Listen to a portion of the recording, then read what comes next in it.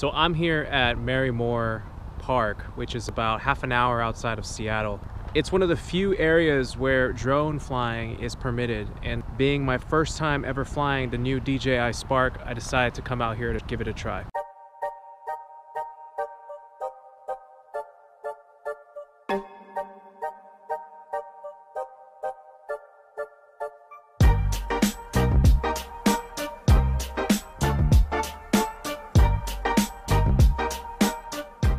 So why a drone?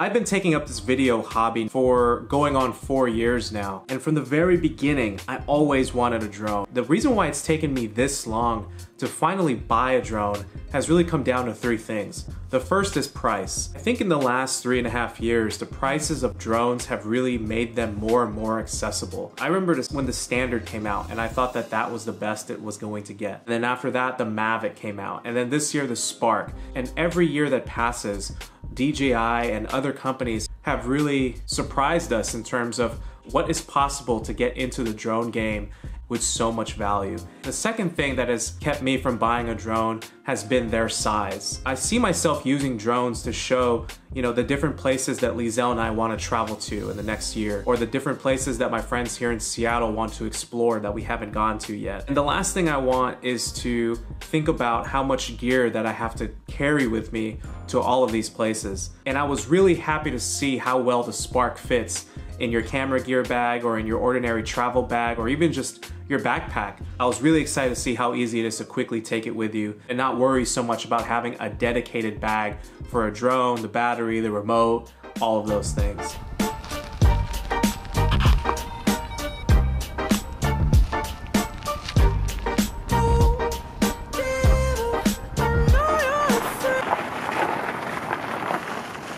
Okay, seriously, yesterday was not working out great for me. And it actually took longer than expected to get everything with the drone all set up. I had to update the batteries, I had to update the software on the drone, and I had to do all this calibration stuff. If you ever get a drone, a really helpful tip is to do all the first flight stuff at home before you get onto the field and waste all your time, with your batteries trying to get everything updated and whatnot. On top of that, yesterday was a very cold day. It was in the mid-40s yesterday, and it was really hard to have my hands on the control and really focus. It just wasn't a good look yesterday, and I had to come back, got a good night's sleep. I'm here early. It's even colder today. If yesterday was in the mid-40s, today is in the low 30s. But I feel like I came prepared. I got my big boy jacket on, and got the boots on today. So now hopefully we'll try this again.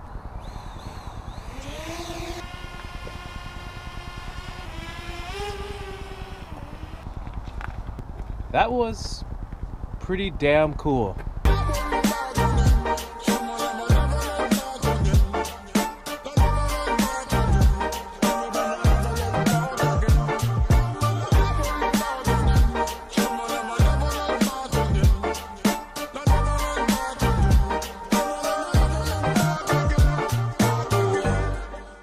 The third and final thing that has kept me from finally getting a drone, and I think is the most important reason, has been how I would use it to tell a story. Like I said, from the very beginning, I wanted a drone, and I'd always tell myself if I just had a drone, I'd be able to shoot better videos, and this video would be so much more awesome. But I also realized that as more and more people got drones, and as I watched more videos with drone footage, I really felt that the storylines of a lot of these videos were really weak and didn't really carry a strong plot or a strong point. I didn't want to rush into getting a drone, and instead I wanted to really focus on what it meant to tell the best story possible through video. And I wanted to challenge myself to do that regardless of what camera I had, whether it was a cell phone, whether it was GoPro, whether it was a mirrorless camera that I had. I wanted to make sure that as I invested in this hobby, I didn't get away from the very foundation of why I like shooting videos, which is telling great stories. While I'm really looking forward to creating more videos in 2018, I'm even more excited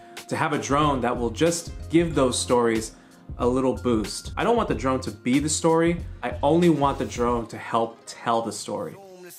My name is Angelo, and thanks for watching. I've been up thinking I should come through, tell you no front and writing off views.